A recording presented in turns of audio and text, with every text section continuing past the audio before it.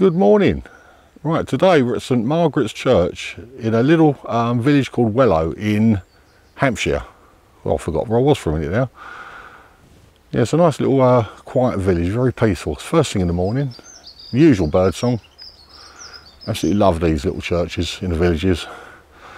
But yeah, the person we're here today to see is was an absolute angel during her lifetime. She served as a nurse in the Boer War. I mean, that's how far back we're going. She helped the British soldiers get over a lot of their injuries. And the person we're here to see is obviously Florence Nightingale.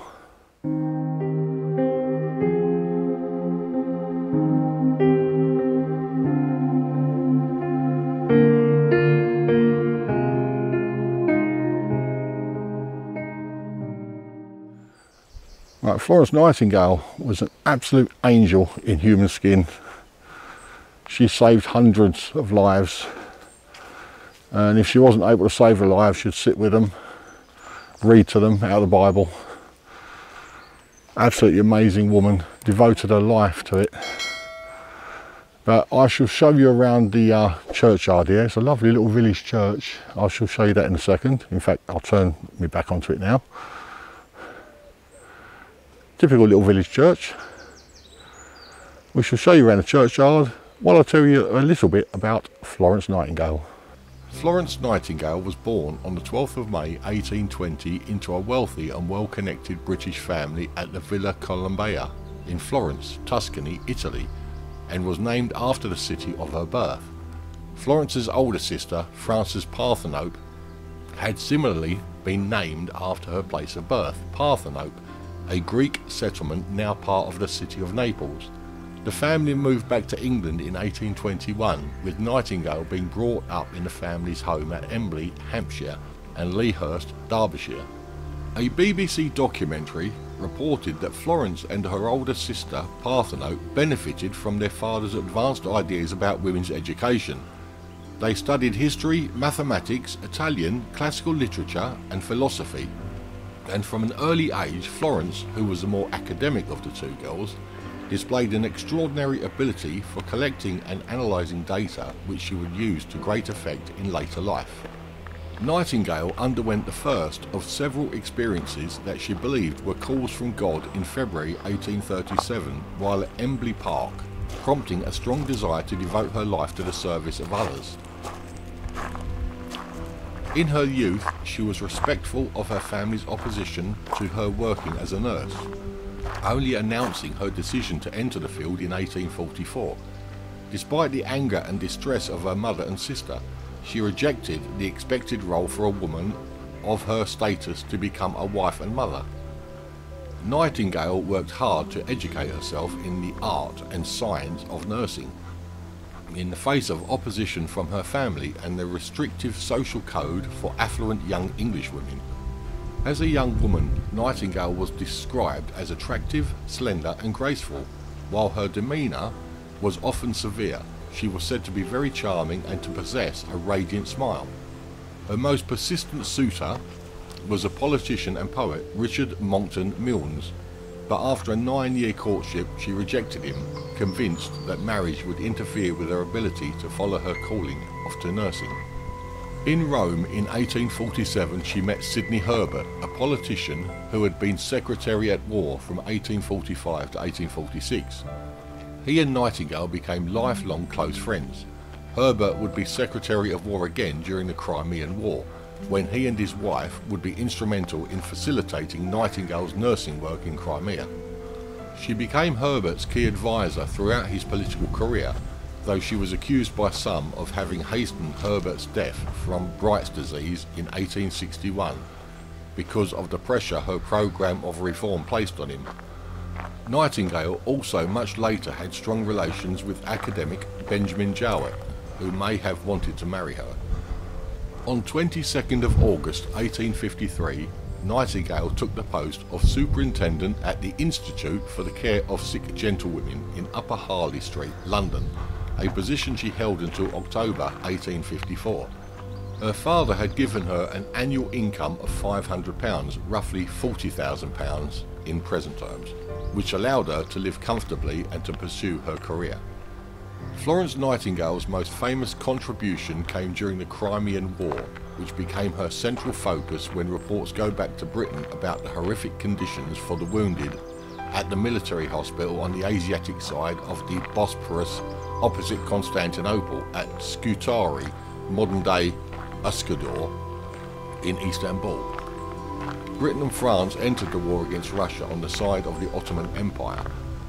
On the 21st of October 1854, she and the staff of 38 women volunteer nurses, including her head nurse Eliza Roberts and her aunt May Smith, and 15 Catholic nuns, mobilised by Henry Edward Manning, were sent under the authorisation of Sidney Herbert to the Ottoman Empire.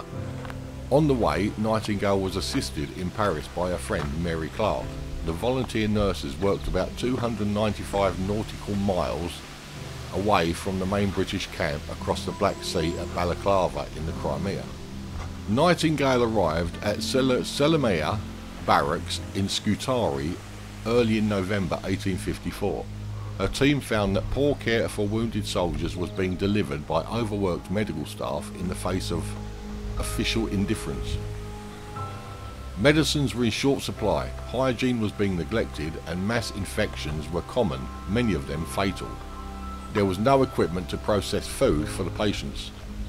After Nightingale sent a plea to the Times for a government solution to the poor conditions of the facilities, the British government commissioned Isambard Kingdom Brunel to design a prefabricated hospital that could be built in England and shipped to the Dardanelles, or Dardanelles should I say. The result was Rencoy Hospital, a civilian facility that, under the management of Edmund Alexander Parkes, had a death rate less than 1/10 of that of Scutari. Stephen Paget, in the Dictionary of National Biography, asserted that Nightingale reduced the death rate from 42% to 2%, either by making improvements in hygiene herself or by calling for the Sanitary Commission. For example, Nightingale implemented hand washing in the hospital where she worked. During her first winter in Scutari, 4,077 soldiers died there. 10 times more soldiers died from illnesses such as typhus, typhoid, cholera and dysentery than from battle wounds.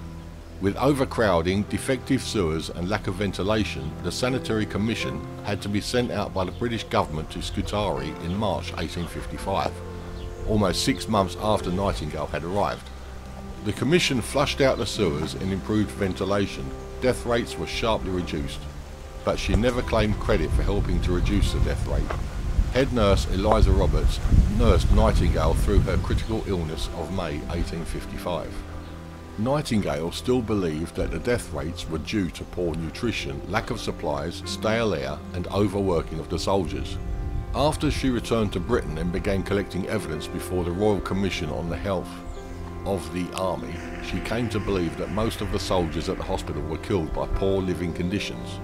This experience influenced her later career when she advocated sanitary living conditions as of great importance. Consequently, she reduced peacetime deaths in the army and turned her attention to the sanitary design of hospitals and the introduction of sanitation in working class homes. The arrival of 2 waves of Irish nuns, the Sisters of Mercy, to assist with nursing duties at Scutari met with different responses from Nightingale. Mary Clare Moore headed the first wave and placed herself and her sisters under the authority of Nightingale. The two were to remain friends for the rest of their lives. The second wave, headed by Mary Frances Bridgeman, met with a cooler reception as Bridgeman refused to give up her authority over her sisters to Nightingale, while at the same time not trusting Nightingale, whom she regarded as ambitious.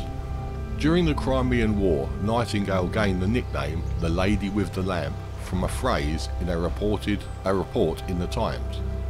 She is a ministering angel without any exaggeration in these hospitals, and as her slender form glides quietly along each corridor, every poor fellow's face softens with gratitude at the sight of her. When all the medical officers have retired for the night and the silence and darkness have settled down upon those miles of prostrate sickness, she may be observed alone with a little lamp in her hand, making her solitary rounds. Florence Nightingale died peacefully in her sleep in a room at 10 South Street, Mayfair, London, on the 13th of August 1910 at the age of 90. The offer of burial in Westminster Abbey was declined by her relatives, and she is buried in the churchyard of St Margaret's Church in East Wellow, Hampshire, near Embley Park, with a memorial with just her initials and dates of birth and death. She left a large body of work, including several hundred notes that were previously unpublished. A memorial monument to Nightingale was created in Carrara marble by Francis William Sargent in 1913 and placed in the cloister of the Basilica of Santa Croce in Florence, Italy. Right, Florence Nightingale's headstone. I can actually see it now, but it's not really a headstone, it's more of a monument. And from what I remember, she's only got her initials put on it. Her family are on there and their whole names are on there, but it's only her initials. But one thing I've just noticed as I walk past it, and I'll spin you around and show you, is a bench right on the side of the church here. So let's spin you around and show you that first. Here you go, look at this. This seat commemorates the bicentenary of Florence Nightingale on the 12th of May 2020. It was funded by kind donations from Rosemary Jones, Wellow Parish Council and the Royal County Hospital Nurses League. As you can see, it clearly says on the top,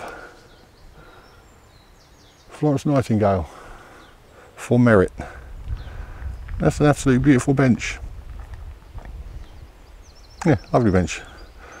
But this grave marker, I'll spin you around in a second because I can see it from here. And you can't miss it. You just cannot miss this one. Right. Let's go and have a look at her headstone. Now tell me when you can see it. Alright, as I said, it's only got her initials on it for some bizarre reason, which I do not understand.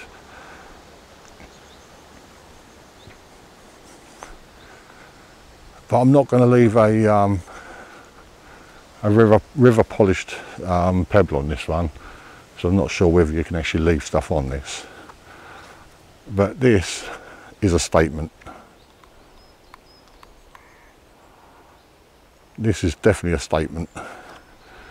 Right, let's have a look at the names on it. Right, first one here.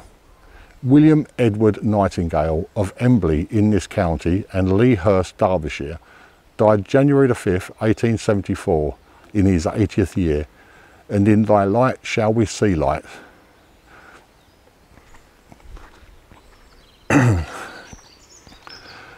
Right. Devoted to the memory of our mother, Frances Nightingale, wife of William Edward Nightingale, Esquire, died February the 1st, 1880. God is love. Bless the Lord, O my soul, and forget not all his benefits. Right, who have we got around this side? In memory of Frances Parthenope, elder daughter of William Edward and Frances Nightingale, and second wife of the Right Honourable Sir Harry Verney, BT of Claydon House, Buckinghamshire, born at Naples, April 19th, 1819, died at Claydon, May the 12th, 1890, buried at Middle Claydon. O all ye works of the Lord, bless ye the Lord. And finally, last but certainly not least, this is the one we've come to see, and it's got the least amount of writing on it. FN, obviously Florence Nightingale. Born 12th of May 1820, died the 13th of August 1910.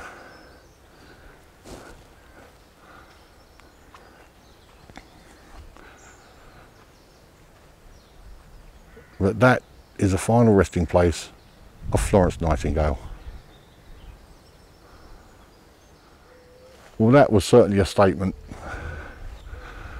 Right, well, anyway, that is the end of this video. I hope you enjoyed it. If you did, please leave me a thumbs up, same as usual. It really, really does help the channel grow. And if you like the content, then please maybe consider subscribing if you haven't already. And if you do subscribe, then don't forget to hit that notification bell. That way you'll be notified every time I upload a new video.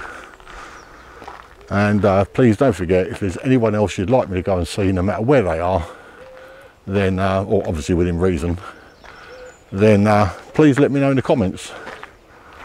But that is it from St Margaret's Church in Wellow in Hampshire. I'll see you all again on the next one, wherever I am. So until then, bye bye for now.